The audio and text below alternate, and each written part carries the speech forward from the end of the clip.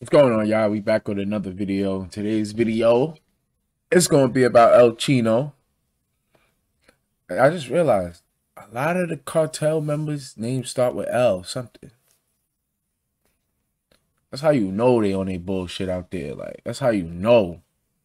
But I guess this one is the Sinaloa cartel's high and ranking hitman. And I ain't going to front and said it before in the previous videos. Y'all motherfuckers are tough. I ain't even going to lie. Like, no bullshit. Y'all tough. When I mean tough, I'm not talking about like exaggerating tough. I'm talking about like out there, they are on the bullshit. Like, they will smoke you. Do not play. Like, niggas out here, they be trying to talk shit in the US about Mexicans and all this other shit. Bro, dumb niggas will kill you. In their country, they are smoking shit. Left and right, everybody's getting killed. Not to say that's like something good, but you gotta do what you gotta do. I don't know. I respect it. Like, fuck it. Motherfuckers is doing weird shit, playing with the moolah. You die. And I ain't even gonna front. So I just been seeing a lot of videos pop up on my YouTube, and I'm like, well, shit, it don't hurt just to learn about what's going on. You know what I'm saying? So let's do another one. This one is gonna be on El Chino. We did one on El Chapo, El Mencho, El Chapitos. Don't fuck with anybody in the name that start with EL. If you ain't learned, then you gonna learn now. These motherfuckers will pack you. But let's get right into it. Like, comment, set down, subscribe. Let me know what you think. Let's have a conversation. All you other weirdos that's in the comments talking some other bullshit. Nobody, like, y'all weird. Like, nobody's gonna sit here arguing with nobody over the internet. That's weird. Do that weird shit on your own time. I'm cool with that. Like, come on, bro. Y'all weird. Y'all sitting behind y'all desk talking shit. We're never going to see you. But anyways, we're right in it. And let's start this bitch. But 2013, this happened.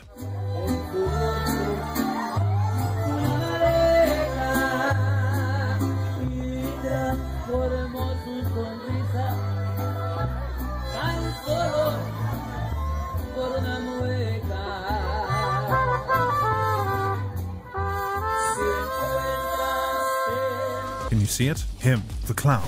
In the next few seconds, this clown would assassinate Francisco Rafael Arellano Felix, the leader of the notorious Tijuana cartel and one of Mexico's most dangerous men at the time, in front of everyone present at his 63rd birthday party. Today, yo, bro, in front of everybody at his 63rd birthday party. Yo, bro, they are not playing. Yo, they are not playing out there, yo.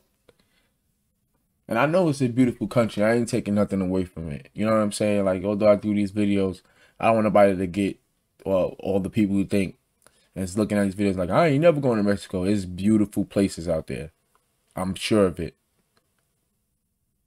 But, yo, it's crazy, too, on the outskirts. we know the clown assassin was Jose Rodrigo Arechiga Gamboa, Sinaloa cartel's highest-ranking hitman, better known as El Chino Antrax. And today, I'll be telling you his story. Shady beginnings. Jose Rodrigo Arechiga Gamboa had a surprisingly normal and privileged upbringing. He was born on the 15th of June in the city of Culiacan, the very heart of the state of Sinaloa, Mexico. His family were well respected and somewhat affluent. His father was a government official and his mother was an academic. However, there was a problem right from the very beginning, and it had everything to do with Arechiga's neighbors. You see, the family that lived next door to Arechiga through his childhood were the Zambadas, and if you aren't familiar with that name, I'll break it down for you in a few seconds. Ismael El Mayo Zambada Garcia was part of the 4 people who founded the Sinaloa cartel 35 years ago in 1987. When El Chapo was still active, Zambada led his own faction. The only reason you don't hear much about him was because, unlike El Chapo, who enjoyed courting the spotlight, Zambada had always been content with being the equally ruthless, equally cunning, shadowy figure.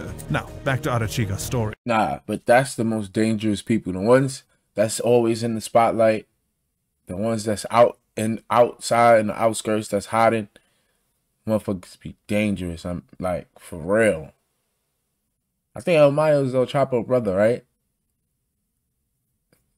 And I don't think they said, I think the last video they said that he hot. Oh yeah, he's hiding in the mountains. Bro, they are not. So picture how armed he is. Like, it's gonna have to take, you know how they went to go find Osama bin Laden? That's what they're gonna need to do to find this nigga El Mayo. He is guarded. His nephew just got locked up. You think you're gonna get him, you're gonna have to go through a fucking battle. El Mayo Zambada had 3 sons, Vicente Zambada Niebla, Ismael Zambada Imperial, and Serafin Zambada Ortiz. Those 3 sons were around the same age with Arashiga, and being his neighbors, he grew up with them. Many years. So the top earners in this country are no longer doctors, lawyers. I guess they all grew up together. Them niggas straight gangsters, yo. Courtroom, Arashiga's mum would say this about her son's relationship with the Zambadas. They went to school together, they played together, they participated in sports together, they attended social events together, they grew to be best friends. No one knows how much influence the Zambada boys had over Arashiga, but you must know that Zambada did not shield his sons from his cartel business. It was a family business. However, as Arashiga grew older, he didn't show any indication that he would live a life of crime. He tried to be a pilot in the Mexican military, but failed the physical exam because he had a skin condition called psoriasis. So, Arashiga shifted his focus to other things. More specifically, he decided to pursue a degree in architecture in college. During his time in college, 2 life-changing events happened to him in rather quick succession. 1, he had a daughter, and 2, he got married. These new responsibilities forced him to drop out of school, and this is when things take a dramatic turn for the worse. A new chapter. It's always when you're trying to change your life that you get thrown roadblocks. I'm not saying that getting married and having kids is roadblocks. It's always when you're trying to change your life.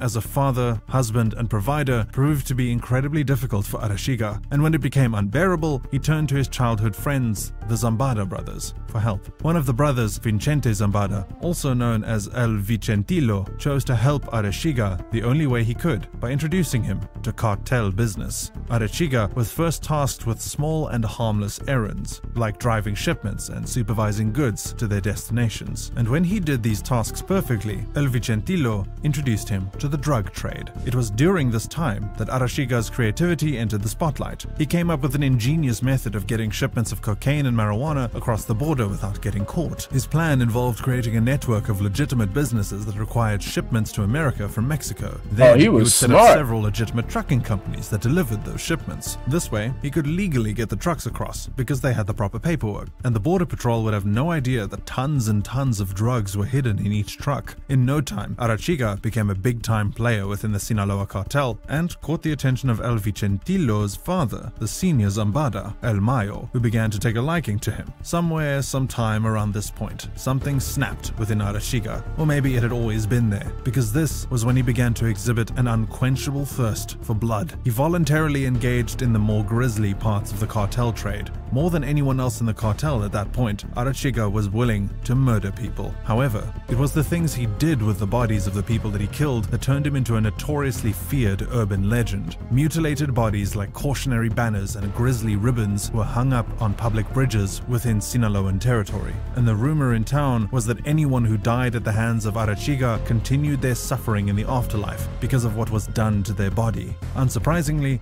El Mayo capitalized on Arashiga's— Nah, bro.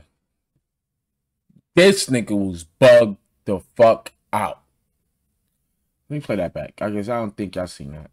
Bro, he was bugged out. However, it was the things he did with the bodies of the people that he killed that turned him into a notoriously feared urban legend. Bro, he got a liking for Mutilated killing bodies like cautionary banners and bodies. grisly ribbons were hung up on public bridges within Sinaloan territory, and the rumor in town was that anyone who died at the hands of Arashiga continued their suffering in the afterlife because of what was done to their body. Unsurprisingly, El Mayo capitalized on Arashiga's flair for violence and added him to his retinue of feared assassins, and more importantly, he was made the personal bodyguard of El Vicentillo, Los Antrax. Sometime around 2008, Arashiga was removed from bodyguard duties and given a new, arguably more important assignment by El Mayo. There was a civil war brewing within the Sinaloa cartel. An ally of the Sinaloa cartel had broken off and was waging war. They were the Beltran Leyva organization, and while their fight was with El Chapo, El Mayo was caught in the middle of it and had to join the war. The situation was the perfect storm for Arashiga. He formed his own armed squadron of the Sinaloa cartel Cartel and named it Los Antrax, after the infamous deadly bacteria. Members of his team included his right-hand man, René Velázquez Valenzuela, aka El Sargento Phoenix, Jesus Peña, also known as El 20, Rafael Guadalupe Felix Núñez, also known as Changuito Antrax, amongst others. And every member was given a ring.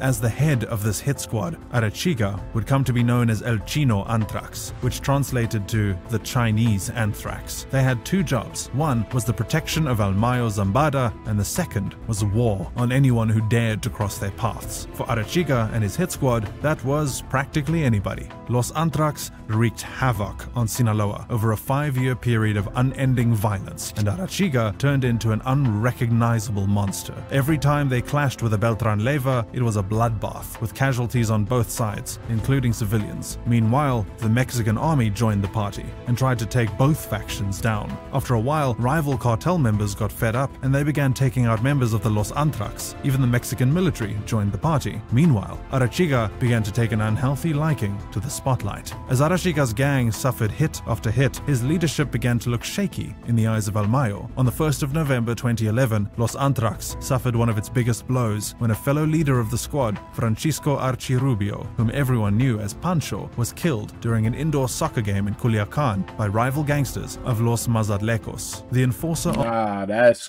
crazy, bro. Like, bro, it's fucking war. Yo. Arm of the Beltran Leyva organization. The reprisal violence that followed shook different cities in Sinaloa for months to come. Bodies hung from the bridges, civilians shot dead on playgrounds. There was violence everywhere. Meanwhile, as Arechiga took out revenge on his enemies, he also picked up another questionable hobby: social media influencer. As crazy as it sounds, this nigga went on Instagram with it. It's not funny. Bro, they did not give a fuck anymore. Like, they gotta live regular lives, I understand, but it's like, they just said, fuck it. And just went on Instagram and just tweeting and shit. That's shit that people be doing nowadays, be snitching on themselves. I'm not saying he did that. But like, damn, bro, after like you losing all these people, and like sometimes you probably want to just live a regular life. And frankly, it shouldn't. Arechiga flaunted his wealth on social media and effectively became a social media influencer. He made millions of dollars from the cartel and, unsurprisingly, spent those millions on flashy cars, rented out expensive yachts, bought expensive watches and houses. Arechiga also had several narco corrido ballads written about him, some of which described him as an elegant and fit man who enjoyed his sports cars, yachts, and drinking champagne. And he posted everything on social media, flaunting his wealth for the world to see. He even posed with famous celebrities like this one, with Paris Hilton. And while he might have blurred out his face to hide his identity, security agencies all over the world began to pick up on his tail. And it didn't take them long to figure out a way to catch him. You see, while Arechiga might have made efforts to hide his identity, his signature Los Antrax ring was on his finger. Nah, I ain't gonna lie. That's probably a lot of people down for. Going to social media and posting what you got. Sometimes flaunting.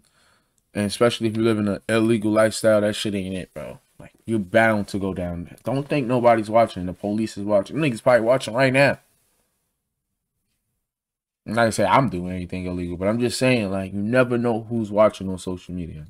In every picture, he never took it off. And this slip-up would ultimately lead to his downfall in the final months of 2013. Arrest, jail, snitch. On the 31st of December, just months after assassinating the head of the Tijuana cartel, Arechiga decided to take a vacation. He left Mexico for the Netherlands, and immediately upon landing, he was arrested by members of the Dutch police. Some days before then, the US had alerted the Dutch that a 33-year-old Mexican citizen, who also happened to be a drug lord, would be arriving in their country in a few days, and they wanted him to be arrested. So, immediately after Arechiga landed, they identified him and took him in. However, the identification process wasn't easy, because Arechiga was flying under a false identity, the identity of a dead man, probably one that he killed. He had also grown a beard and slightly altered his face with plastic surgery. What helped the authorities to identify him was his Los Antrax ring, which he had foolishly kept on his finger.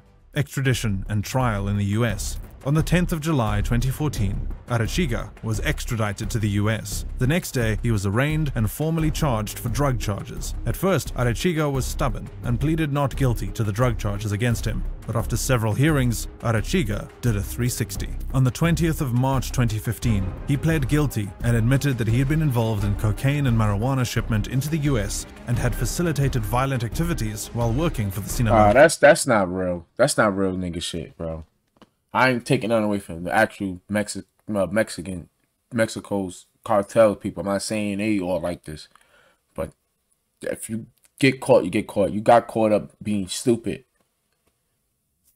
Oh, come on. He went out. He did bad. Cartel. This change of heart was suspicious, and there were a lot of questions at the time. I'd be smarter than that. Was he tortured? Why was he suddenly confessing? What offer could the prosecutors have given him that he couldn't refuse? At the end of his trial, that offer became quite clear when he was given an incredibly light sentence of just 6 years in a US prison and an extra 5 years of probation. During the 6 years, El Chino Antrax snitched on almost everyone, collaborating with the US Attorney's Office, giving names, addresses, and exposing forms of operation of the Sinaloa cartel in the US. The intel that he shared was so useful that it went a long way in destabilizing major parts of the Sinaloa cartel. Meanwhile, everyone at home, including El Mayo, were fully aware that their golden boy had turned into a rat. The ultimate end. On the 3rd of March 2020, Arechiga was released on parole and placed under house arrest in the US for obvious reasons. The terms of his parole limited him to a radius of 500 meters from his house in California. However, a few months after, in May, he escaped his parole and returned to Culiacan to live with his sister and her husband. Unsurprisingly, 10 days later, on the night of May... He's dumb, bro. I don't know what the fuck he was thinking. How they giving it up out there? You snitch on everybody and go back home, knowing how easy it is and what's going on.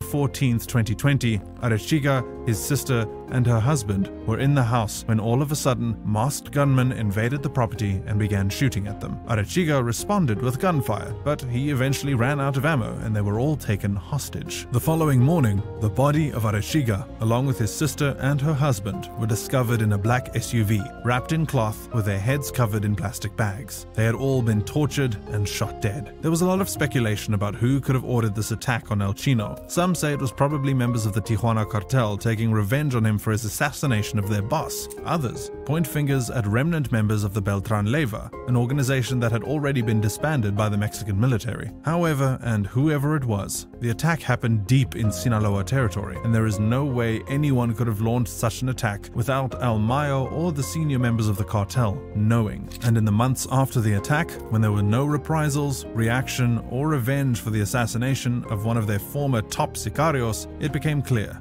El Mayo must have been the one who ordered the killing, and if he didn't, he definitely allowed it. To them, El Chino Antrax was a traitor who had sold them out, and in any world, business or crime, that is unforgivable. So, why did Arechiga leave the safety of his probation in the US to return to Sinaloa, where he should have known he wasn't wanted? Did he really think everything he had done would be so easily forgiven? Who assured his safety upon his return? Or was...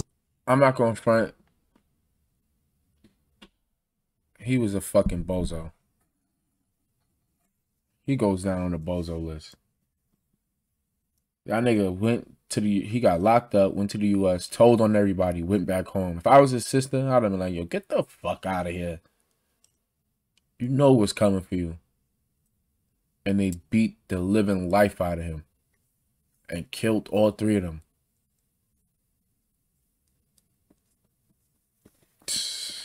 If you knew what you was doing and who you up against, why the fuck you go back there? He should have just stayed in the motherfucking US and became a construction worker or some shit.